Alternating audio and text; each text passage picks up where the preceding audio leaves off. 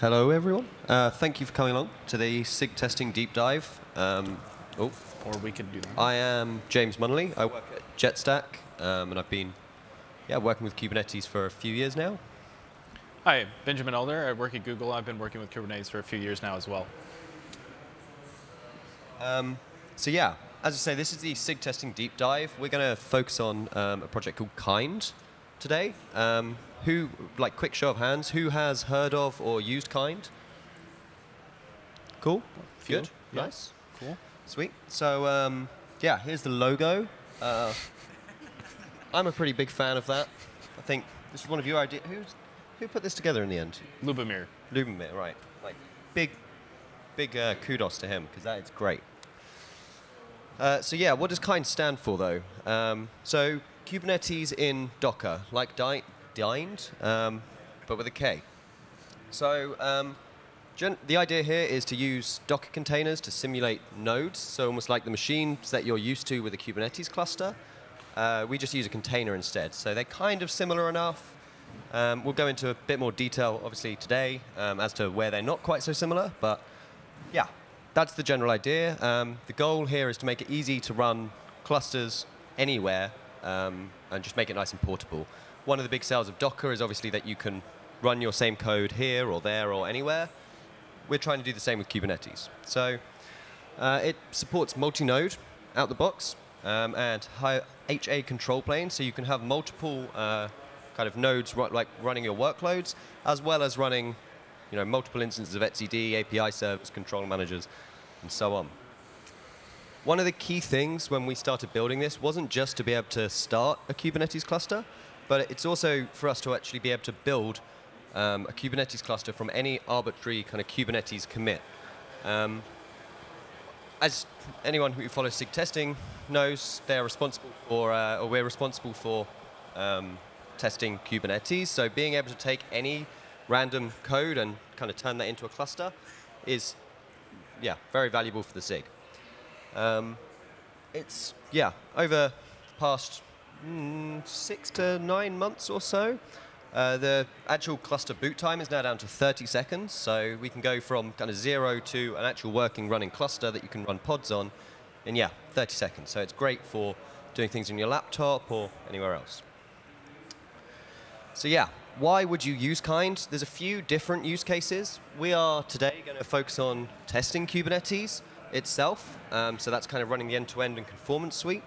You could be using this, I personally do, for testing applications you build on against Kubernetes, so your own controllers, extensions, even things that don't necessarily extend Kubernetes. If you just want a Kubernetes environment to run them in, it's really useful for that. It's also now being used for bootstrapping clusters that are built using the cluster API. So for anyone that doesn't know, cluster API is kind of creating clusters using clusters and using the API server. We need a bit of Kubernetes first to do that, and Kind is perfect for that with its quick boot times. So some of the requirements for testing Kubernetes. So from the start, the whole thing needs to be able to run in a container. So for anyone that doesn't know, Prow is the Kubernetes testing CI platform, and it all runs on Kubernetes. So every single thing that you see and that we do today has to be able to run inside of a pod as well. So we also need to run Kubernetes itself from source, as we said before. So take a source tarball or just like a git commit checkout and turn that into a running cluster so that we can go and run the likes of conformance tests on. And of course, it should pass those conformance tests. So it's not as simple as just booting the cluster. We need to actually show that the cluster behaves as it should. And that's what Conformance Suite is for. So what we end out with there is Docker and Docker and Docker and Docker, and you can kind of keep going. I think I put a diagram together a while ago when we first were working on this. It was entitled Kin Din Dink, which is Kubernetes in Docker and Docker in Kubernetes. So it kind of keeps going all the way down. So how does this kind of look? So the actual Kubernetes cluster, as it were, all kind of gets packed up into a single Docker image. So Kind itself is a little CLI tool that you run on your computer. what it does as part of its kind create cluster command, it will actually go and pull the kind image that we've built.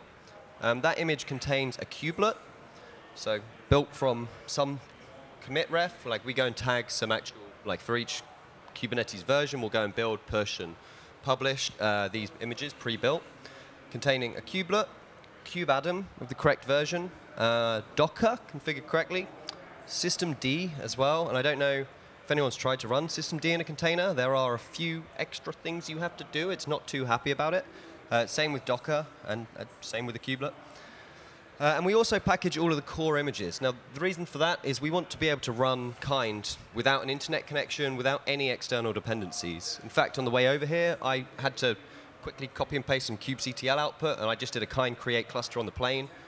30 seconds later, you've got a cluster running. So that includes the likes of etcd, core DNS, the pause container, Kubernetes API server, all of these other images that have to be built. They're all packaged into one image, so you can just run that offline without any external dependencies. And that's great for testing too, because you don't want something outside the cluster to change or something outside of your test environment to change and cause your test to start failing one day because someone broke Docker Hub, something like that. So this is roughly what it looked like. This is a deep dive, so we're kind of following on from a similar talk that we did back in Seattle. So back in December 2018, you can see we've got Docker running on the host workstation. So this is your laptop or on our actual CI nodes or whatever else. The kind CLI tells Docker to go and start an image, and we do a few extra things in there to actually get it going. And then within the node container, as you can see, these components that we spoke about before. So we've got systemd. Systemd then starts Docker, and from there, it's kind of a typical Kubernetes architecture with a kubelet, user pods, and all of these other, all of the extra bits. So we've got our CNI running in there as well. And as I said, this supports multi-node, so there might be multiple of these node containers, but for illustration's sake, we're only kind of showing the one. This is what it looks like. So we've done a fair bit of work, and a few things have changed since then. Yeah, we've taken out Docker itself. That's been replaced with containerd. Now that was, yeah, that brings a whole load of speed improvements for us with loading those images into the container. So that is one of the key things that has allowed us to reduce the start time, the boot time down to 30 seconds. When that comes to locally developing, that's really significant because, well, no one likes waiting. When it comes to CI testing, these jobs run thousands of times a day. Shaving off 30 seconds from 60 seconds down to 30 actually is quite a significant difference. We've also replaced the CNI with a much lighter, stripped-back version called kindnetd. That gives us a cross-platform IP. Well, the CNI itself gets cross-platform IPv6 support and a number of other things, but it's generally just a lot simpler. So I'll hand over to Ben for this. Our Docker and Docker and Docker changes to now, in the same time, since then, our GKE cluster that we run this all on has switched to containerd nodes. So now we actually have containerd in Docker in containerd. This is fine. It turns out to work pretty well, but it gets a little confusing sometimes. So we've been working on a lot to make this better, as James talked about. We fully preloaded the images, so at runtime, what we used to have to do is we had a bunch of Docker archives packed in the image. We'd wait for Docker to start inside the nodes, and then once Docker was ready, we would load all of those tarballs into Docker.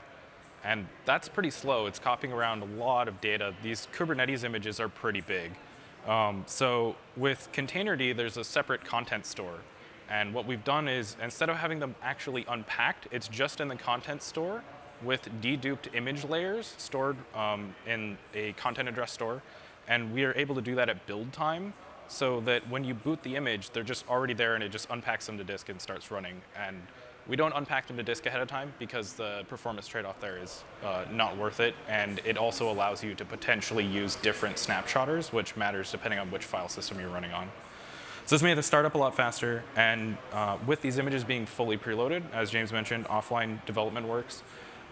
We also built a tool for sideloading images so that what you can do instead of pushing your application that you've built, instead of having to push that to a registry and then have Kubernetes pull it down, when you're running CI, since kind is already local, you can just build the image in the CI, and then you can run these sideloading commands to copy that image into the node containers and into their runtime, and then you never push anything. There's no internet. Everything's local. We got it certified conformance, so we didn't just make sure the test passed. We actually went through the process with the CNCF to make sure that we've got this certified. We're in the landscape. We got some limited support for ARM64 and PPC 64LE. If anyone is interested in that, we'd love some more help. There's a little bit of CI, but we haven't quite fully, you need to build your own images right now, but it should work. We got a documentation site up, and that was actually a lot more than you'd think. We've been setting up a process so that other Kubernetes subprojects can request a site like this and set up their docs and whatnot, independent of the main site. Not everything belongs on the main Kubernetes website, but we really wanted to make sure that we can show you how to do everything. The lightweight minimal networking, which James talked about, was actually a pretty big deal. It turns out most of the CNIs are pretty expensive, and maybe they make sense in your environment, but for Kind, we have everything on one machine on a Docker bridge. We know all the IPs. We have pretty good control over all of it. So we're just installing routes between the nodes for the pod siders, and we're doing a basic bridge and host local IPAM. It's very light, very simple, easy to follow. We've had a lot more configuration support, so you can do things like add extra mounts to your nodes so that you can pass through data. And so you can set the API server listen address and port, and just basic things like that. We've got proxy support because we found a lot of environments have issues with this. And we got a lot more going on. So as we talked about, we've been running this in Kubernetes CI. So this is Prow. We're running here. What we're doing is we're running the conformance tests, but not the serial ones, so we can run them really fast.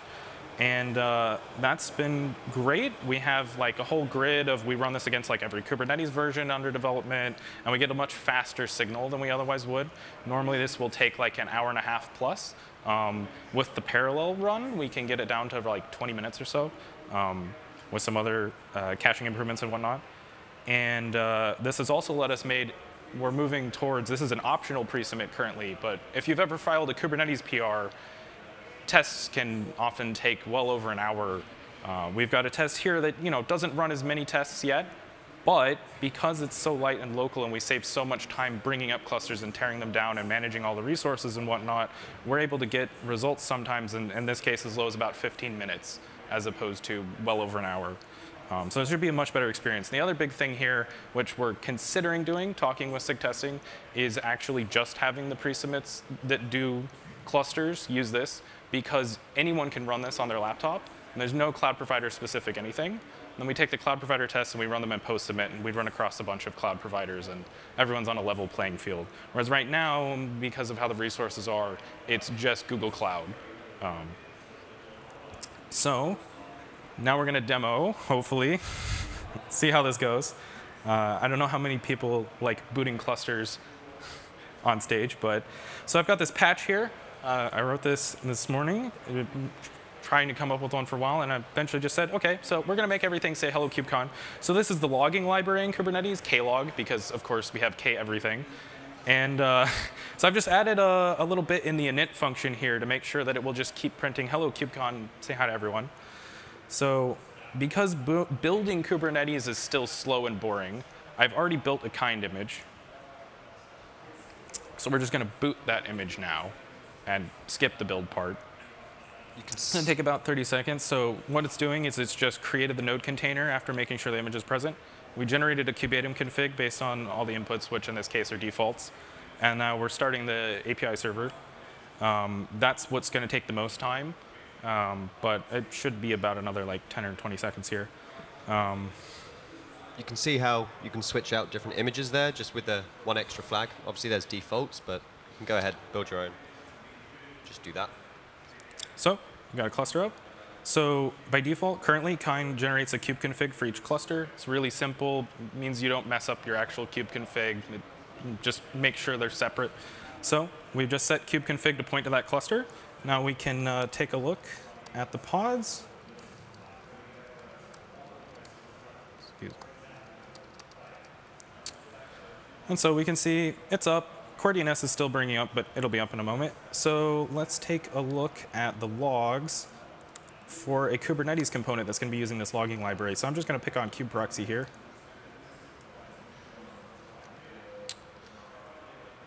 And there we go. Hello, KubeCon. And now we can just go ahead and tear this down.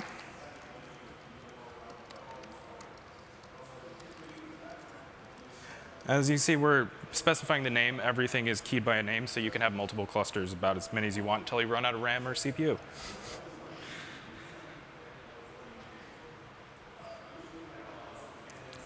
So what's next?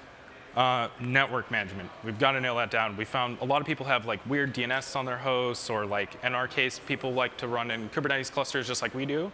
And you'll wind up in a situation where it's trying to talk to core DNS from like the outer cluster, and it's talking to an IP it can't see. So we're going to work some more on that and try to really nail down all of that, make sure it works great in every environment. We're getting close to having IPv6 testing in Kubernetes CI, which will be a first, finally, and we can start working on making sure the tests actually work. Shout out to Antonio, who's actually sitting right there, who's done a lot of awesome work on this. Thank you. Thank you very much. This is going to be exciting. There's already work on a dual stack kept, but we don't have anything to make sure that single stack even works with IPv6. So we're gonna get there. This is going to be really useful. A big problem we have with people using it to develop applications right now, which was not the initial use case, is accessing their services when they're not on Linux. When you're on Linux, all of the nodes have IPs like you'd expect. You can contact them. They're on the Docker bridge. It's not a problem. But we also support Mac and Windows. And when you're using Docker for Mac or Docker for Windows, you cannot contact the container IPs. So we're working on some tooling, trying some different experiments for ways that you can be able to contact those things from your host and maybe install a route, something like that. We also want to make building cheaper for everyone. So right now, you actually need to build Kubernetes. That's kind of unnecessary because we're constantly building Kubernetes in CI and uploading it to GCS. So what we want to do is add support for grabbing one of those builds, so you can just specify a Kubernetes version and get an image that we may not have published yet. And we just want to make things faster. And we're trying to get from alpha to beta, make things stable. But we're probably going to break a few more things along the way using fixing network stuff. So please, please, please use a release version and pin your node images. By default, we pin the image name and the hash just to make sure nothing changes. Or if Docker Hub gets hacked, that you're not running a privileged container with who knows what code in it. So if you want to learn more about some of that, we have a different talk, which actually Liz Frost from Heptio, now VMware, submitted, and unfortunately wasn't able to make it. But I pulled James in here, and we're going to talk about testing your Kubernetes apps with Kind tomorrow morning, and that will get more into that topic. If you want to contact us, we've got a whole bunch of ways here. And also, you can just contact either of us directly. Thanks.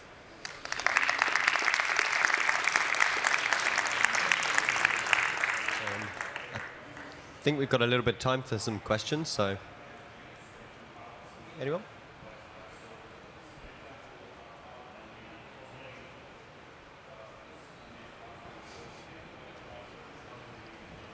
Hi. Can you just show us how to start build, if I want to build my current Kubernetes source and then start it? Maybe not the whole process, but just how to. So I believe I actually saved the output.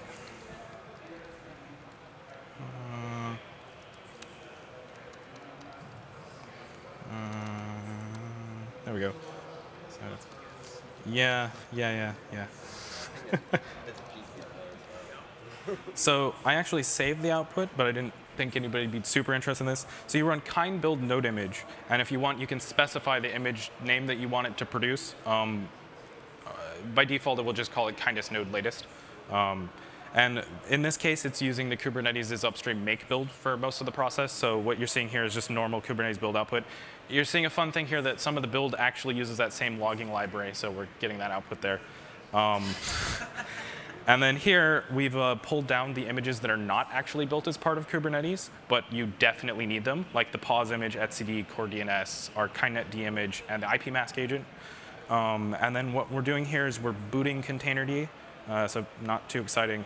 And then we've loaded each of the images into the content store, and we've shut it down and saved the image. And that's another fun thing that we're doing that is normally not considered to be a best practice, but tends to work great. You will always see, don't use Docker in Docker. OK, if you're worried about security, probably not. Put it on a different machine or something. But if you're running a Kubernetes cluster, you're already expecting it to control your machine, so sure. And they also will tell you, don't use Docker commit. Use a Docker file. Well, yeah, probably. But in this case, we've got a Go program that's being very careful about it. And what we're actually doing is we're booting the image to a sleep entry point, so it's doing nothing. And then we are execing in and taking care of things. And when we know the exec's done, we know nothing is modifying anything. And the reason they tell you not to use Docker commit, besides reproducibility, is just that something could be modifying the file system while it's trying to save, and then it can get corrupted. But we know that's not happening because we shut everything down, and we know that the only process running keeping the container open is a sleep call. And it works great.